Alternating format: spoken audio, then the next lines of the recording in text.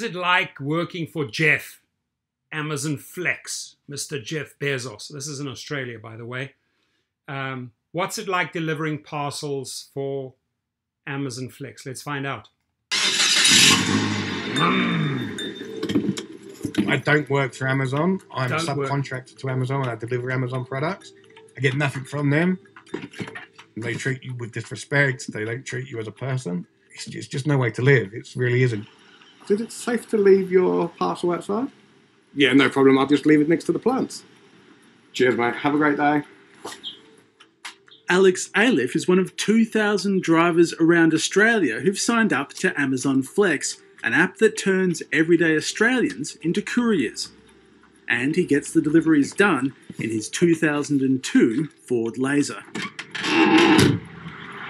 Launching 2 years ago, Flex is part of Amazon's ever-expanding retail and tech empire that helped fund founder Jeff Bezos' trip into space last month. I want to thank every Amazon employee and every Amazon customer because you guys paid for all of this.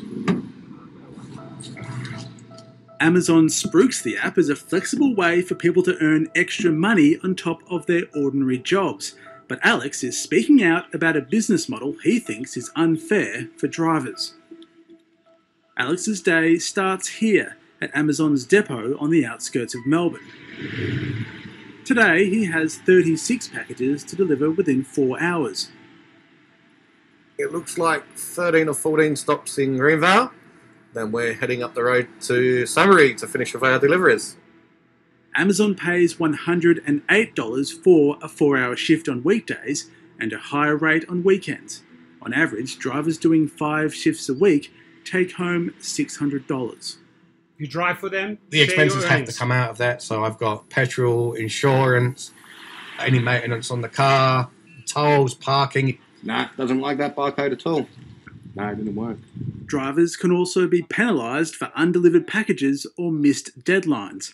Alex could be kicked off the platform for breaking Amazon's rules. At the end of his shift, he has a choice: take the undelivered parcels back to the depot or keep working without pay. I will return my parcels because I am not working for free. Why would you work for free? You can have one warning and get fired. You could have 10 warnings and get fired. No one really knows. You're kind of worried, will the next warning be the last one? They've created an atmosphere of fear. They have to do what Amazon say, and it's like it or lump it. Amazon says drivers can apply for a top-up payment if their shift goes for more than 4 hours, but they won't tell us how many top-up payments they've actually made. All communication between Amazon and its drivers takes place through the Amazon app. But before drivers can sign up, they must agree to a contract that gives Amazon power to terminate them at any time. We're looking for pretty simple things from the drivers. We're asking them to turn up for blocks that they've committed to doing. Obviously, if drivers can't do those things, then perhaps Flex is not the program for them. Hardcore. This is clearly a regression. It's a return to unregulated work akin to what was happening in the 19th century. That is, work that was precarious and prior to the rolling out of minimum standards under employment laws. Amazon says the difference is Flex drivers are not employees. Look, Flex is not designed to be a primary source of income. It's only meant to be a flexible working opportunity. We know that 80% of people actually have another source of income, or know that 30% of people have a full-time job. We comply with relevant owner-driver laws in the states in which we operate, and there are regulations which are built in relevant protections for those particular drivers. Ryan McBain discovered he'd been terminated from Flex via email. When you're being told that you've been terminated by a computer, that's not a good feeling as an employee. Shit. He couldn't log into his account after a break from doing Flex between Sydney's lockdowns. Amazon says he broke its rules, but hasn't given any more details. Like Uber, like I was devastated, like I was in shock. I don't know why I've been deactivated from Amazon Flex. I have contacted them, and I'm still waiting. Let him know, Amazon. Why did you deactivate him? Jeff, we've also asked Amazon why Ryan was terminated, but it won't tell us. I'm not in a position to talk about specific delivery no, I can't partners, talk about it. in this interview. No, I work for Jeff. Jeff told me to shut up. This is a David and Goliath battle, essentially. Multinational tech we don't talk companies about it. breaking into the Australian Jeff told me market, to shut making up. conditions worse for workers, at the same time as gaining traction with consumers to ensure that that business model is embedded in Australia. That battle might be easily won because Amazon asked its drivers to waive their right to participate in future class actions against the company.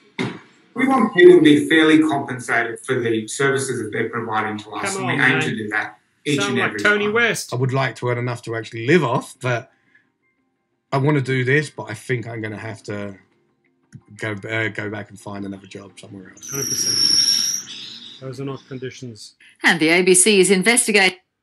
So, you know what these rich bastards do to people that make them the money. That's why I have this channel. It gets me going. It pisses me off. And you got to speak up, man. You got to be a voice for these individuals. So, to those 2,000 Australian Amazon Flex workers, I hear you. I feel you. I'm sorry that you have to work under these conditions, and maybe it's time to progress to a different level. I would want to offer you a code on my course.